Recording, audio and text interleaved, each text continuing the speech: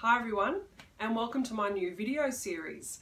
I'm calling it the Stylist's Wardrobe, and my aim is to bring you some weekly style tips using the pieces that I have in my own wardrobe, which may include some existing pieces, some old pieces that I love bringing out season to season, perhaps some of my new season finds, and generally giving you some ideas about how you can perhaps incorporate these trends or these pieces into your own wardrobe.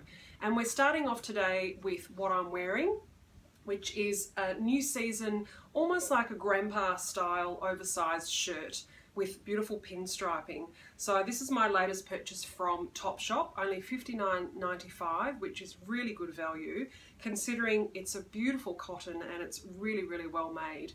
What I love about this shirt obviously is the oversized nature of it. It is supposed to be a bit like wearing your grandpa's shirt. So no, it's not my pajamas. It is designed to be a little bit of a drop shoulder. It's supposed to be quite big and generous through the body, a lot of excess fabric. But my favourite part of the shirt is this feature on the sleeve. So you've got this lovely asymmetric cuff, which you can just see there, with a couple of nice buttons. And it is designed to be quite long and cover the hand. It is a bit of another trend of the season. You'll see quite a few jumpers and wind cheaters that have that very long arm look. It is the way it is, which is great for me being tall because I can never find something with a sleeve that's long enough.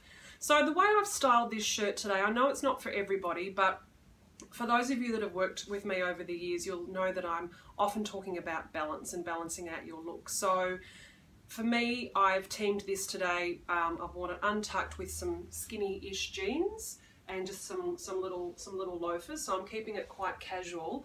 But another way, if I wanted to wear it a little bit differently, perhaps create a different look, is that I might just tuck it in the front.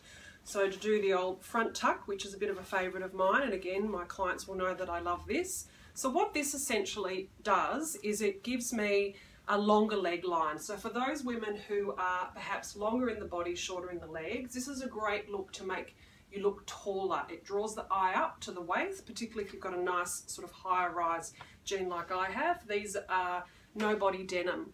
They are the slim boyfriend, so they're not super skinny. They've got a really nice amount of stretch in them and they are really super comfy and made in Melbourne. We love that.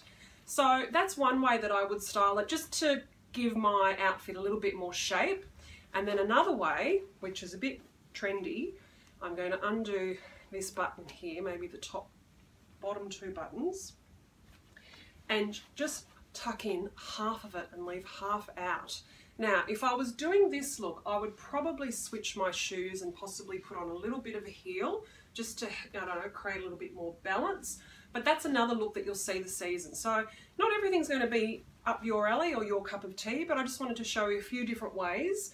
The other way that you could wear this style of shirt, which there are plenty of around by the way, if you're a corporate woman, you could wear it tucked into a really nice pencil skirt. Obviously take away a lot of that fabric and then it's just a really nice clean shirt. A nice pair of tailored trousers would look really lovely.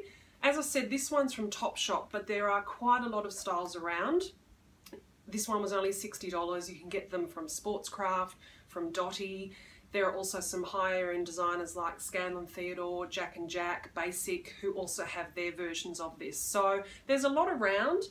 The key is the nice pinstripe. That's going to give it a nice fresh look. And I love the colour. This is such a flattering colour for everybody, whether you're blonde, brunette, dark skinned, fair skinned, freckly. This colour blue is really flattering. So I hope you enjoyed my first video series. Please add your feedback, questions, comments. I'd like this to be as interactive as possible, and I'll be back next week with a new one. Bye.